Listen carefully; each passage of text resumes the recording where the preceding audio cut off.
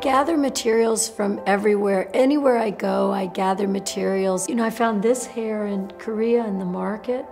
People were selling their hair, and I've made all these hairdos. I don't know, it's just whatever I can find.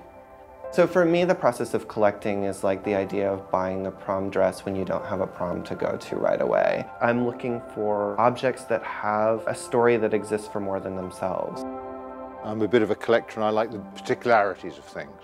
Generic dogs, horses, cats actually don't really interest me, but a specific dog or a specific horse or a specific cat or a specific fish would interest me. I collected all over the place because I began seeing them everywhere. These black stereotypical objects, mammy figures, cookie jars, salt shakers, and pappy, you know, whatever. Well, I started with dead fish. So I tend to just pick up odd samples of wood. Fake foods, pins, political pins. Some of the pins are almost like flair that you would find at TGI Fridays. It's sort of a pseudo totem figure.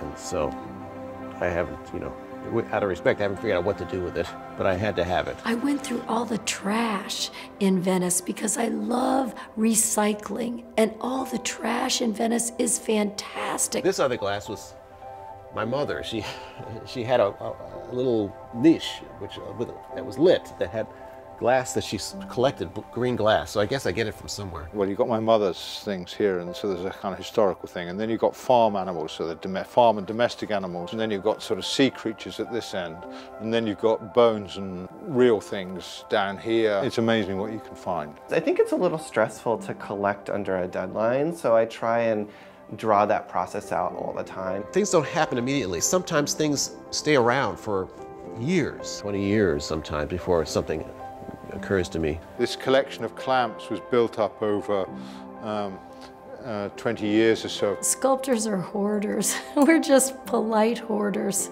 We are allowed to be hoarders because we're sculptors. If we weren't sculptors, they'd be sending those people in to say, throw this away now. It's not quite a rubbish heap and it's not quite a store. It's somewhere in between. It's about holding on to or collecting objects or materials, and then when you find the right moment to use them, or you can find the perfect space to apply them, then that's when you use them. When I'm at a loss at the piece, I just wander through the building. I start pulling out whatever I need. By the end, my studio's full of things, and that's how the piece gets made.